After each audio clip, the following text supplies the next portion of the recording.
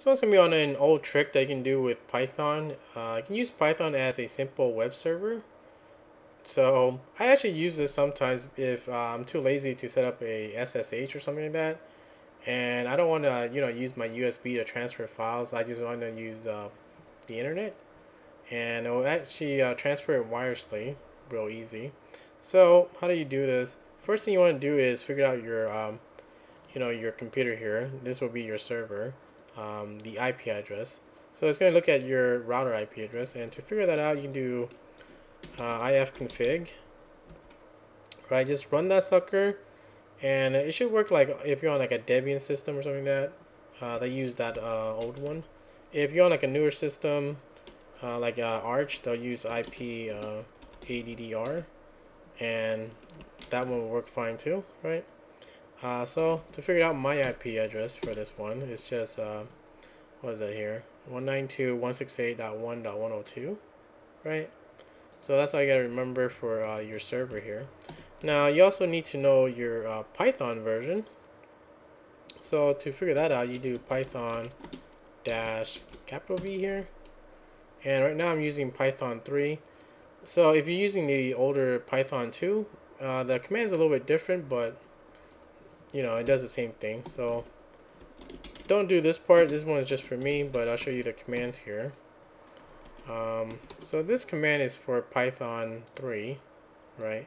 And this one command is for Python 2. So it looks similar, but it's a little bit different, right? So if I run this Python 3 here, what it's going to do is actually create a server that you can browse to. So the default port is 8000 here, right? So that's all you got to remember, 8000.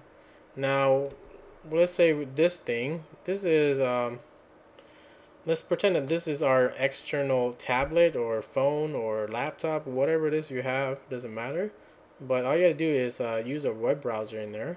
So I'm gonna use this web browser here, and we're just gonna connect to our IP, which was 192.168.1.102, and the port was 8000. So you go 8000.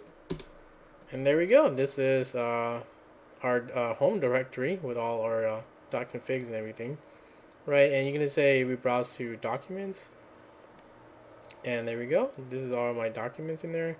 And if I want to open the text file, I can open it. With text files, they actually just render it in your your browser. But if it's like a PDF or something like that, if you click on a PDF, it will actually download it. Right, it'll say start downloading here, right? Or you can just right click on it, and then you can go, well, I don't think you can right click on the tablet here, but if you click on it, they'll actually download it. If it's a text file, they'll let you read it and all that. So that's how I use it to transfer files if I'm really lazy and I don't have I don't want to take out my USB to transfer it, or I don't want to set up SSH to do it. This is like no configurations at all. You just use your commands here, right? So that's pretty much it. And the other one, what was the one that we did?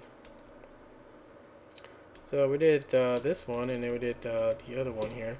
So that one was Python 3, and it's the same thing with Python 2. You just run this command, and you see that it will host the same thing on port 8000 here. Now, if you want to change ports, okay, what the hell is that? If you want to change ports, you just run the command, and at the end, let's say we want to use 8005 or something, right? So we want to change different ports. That's fine too. Now it's 8005. So if I refresh this one, I don't know if I can refresh it here. How the hell you refresh? There you go. Refresh. It's not gonna work because we don't have that server anymore on that port. Hopefully it works. Does it work? Should be empty. Let's go back here. What the fuck? 1 second. Let me delete this here. 1000.